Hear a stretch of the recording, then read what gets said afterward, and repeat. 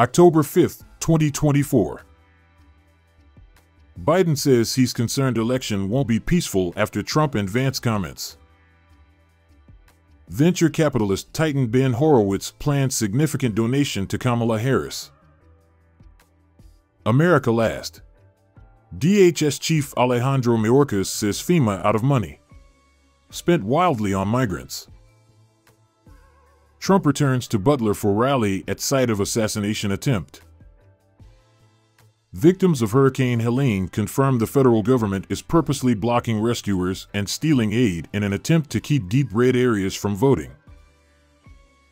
LA's ex-deputy mayor headed to prison. Corruption at any level will not be tolerated. Grammy-winning star cancels final ever UK tour due to health issue he must confront seriously. Marjorie Taylor Greene pushes baseless conspiracy theory that they can control the weather. Field hospitals set up to treat North Carolina storm victims sit mostly empty. Ivanka Trump has been delivering free Starlink internet to the Carolinas, but Elon Musk shared a text saying FEMA is blocking those efforts. Biden says small business disaster loan program will soon run out of money. FBI and DHS warn Americans about possible attacks on October 7th anniversary.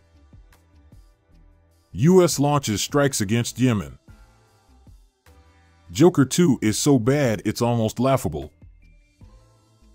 Diddy and Justin Bieber appear very close in series of throwback photos.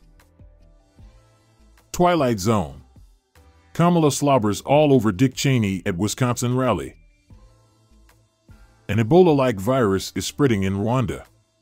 Why isn't there an approved vaccine for Marburg? U.S. wiretap systems targeted in China-linked hack. FEMA deploys to rough terrain after Helene as it faces criticism and fights misinformation.